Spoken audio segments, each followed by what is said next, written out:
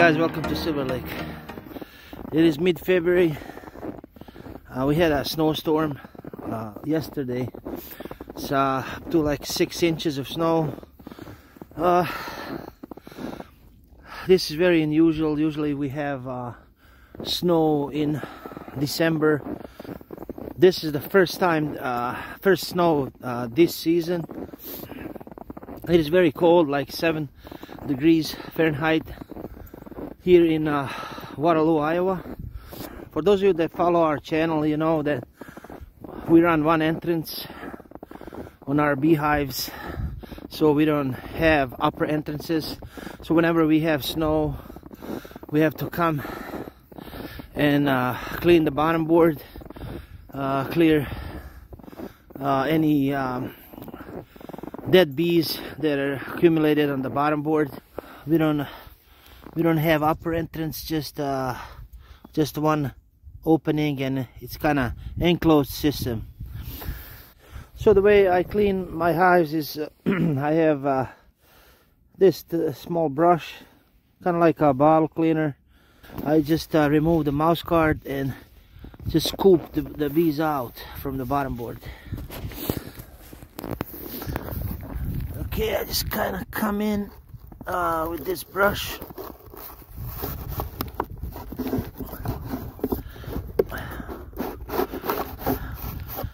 So there's some debris, but there's just a little bit. So it's been really warm, and bees have been taking care of the bottom boards, so there's no a lot of dead bees and stuff. So they've been cleaning themselves. So that's kind of what I do when we have snow. When we have a snowstorm. I think colonies that have this shim and a frame of honey on top of them are going to have some cappings.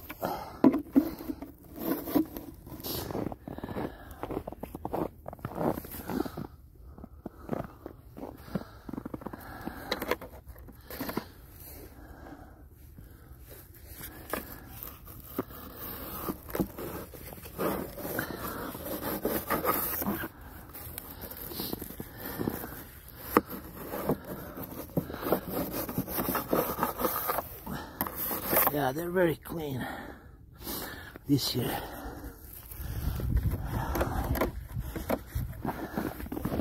They haven't been closed for a long time.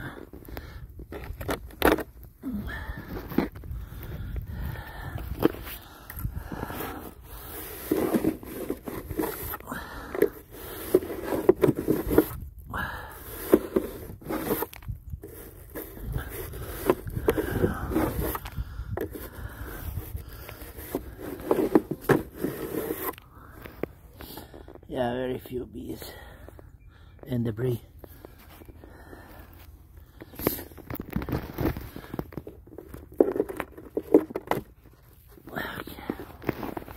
Alright. Man, I hear a lot of bad horror stories about bees dying everywhere here in the States. Kind of like they're reporting the numbers, kind of like when CCD just started, and there's might be new viruses or some other problems. I'm not sure. I mean, I think the commercial bee industry is in a lot of problems. I think that needs to be investigated. What are the reasons why the bees are dying in this? They're saying like from 50 to 70% of their bees are gone, so that's huge, and I'm sure that it's going to affect all of us. The Bee Culture magazine, they did a survey with California commercial beekeepers, and out of the information gathered from 234 beekeepers, they found average losses over 50%, with combined financial loss over 139 million. So if you combine all those losses with the other losses throughout the year, so the additional losses puts many beekeepers at a loss at the rates 70 to 100%. So many beekeepers lost everything over the past 12 months.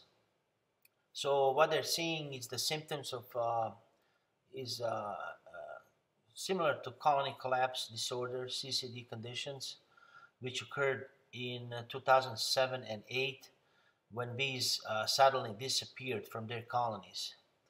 So during the recent inspections by the scientists, so the seized colonies often died with a lot of honey stores, leaving small patches of brood with most or all the adult bees gone.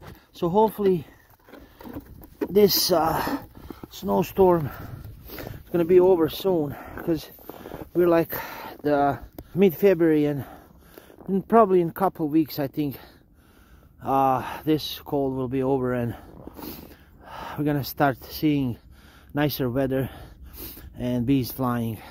So let's check out why bees, some of the reasons why our bees are dying during the winter, especially in cold climate. I think most of the time, more than 90%, is because of the beekeeper's fault, beekeeper's error, like not leaving enough food, or not treating for mites, or creating environment that's not good for bees, like moisture.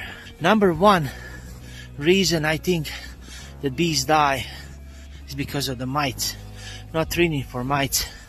Okay, let's pause it here a little bit, guys. So I can't stress enough how important it is to take care of the mite problems in your beehives, especially for the beginners. I'm not a treatment-free beekeeper, and I don't suggest any of the new beekeepers to get into treatment-free beekeeping before they know what they're doing, and before it's a long process, and definitely you're gonna lose a lot of hives if you go treatment-free. So in our area, we start with treating for mites in the beginning of August, and before the reason for that is we want to finish the first round of treatments before the winter bees are born. We don't want to treat our winter bees. That can be a little different for your area, depending how far north or south you live. We live in Midwest in Iowa, and uh, first week of August is when we start with the treatments. Varroa mites feed off the fat of the winter bees, and by doing so, they can transmit different diseases and viruses to your colony and kill your bees over the winter. Another great time to treat your bees is the last treatment of the year. Doing oxalic acid in our area is in the first week of December or last week November, because the mites, they don't have nowhere to hide. They're going to be exposed to your treatments. There's no brood where they can hide and escape your treatment. The second really important thing is starvation. Starvation is another common reason why bees die during the winter. It usually happens last days of the winter or early spring. So bees die because they don't have enough food reserves stored, or too much is taken away from them, or if they have enough food but it's not properly placed above their clusters.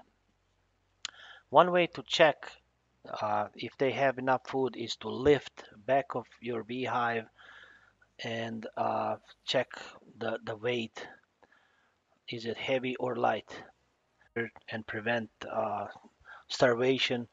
You can use a backup feeding methods that include use of like fondant, mountain camp sugar method, or winter candy boards.